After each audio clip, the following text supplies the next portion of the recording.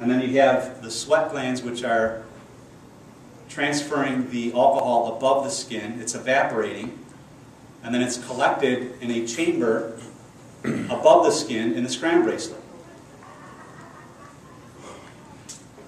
So just like breath testing, the principle of Henry's law has some application.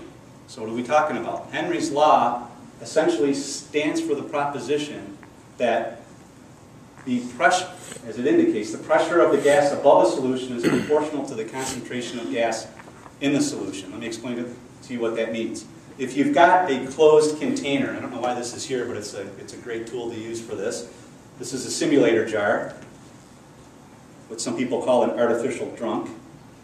And the way this works is, for breath testing, the operator prepares a solution of alcohol and water and puts it in the simulator and then heats it up, and above the water there's a vapor produced.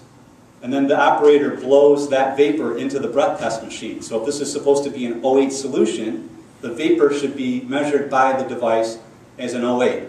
That's based on Henry's law, because if you know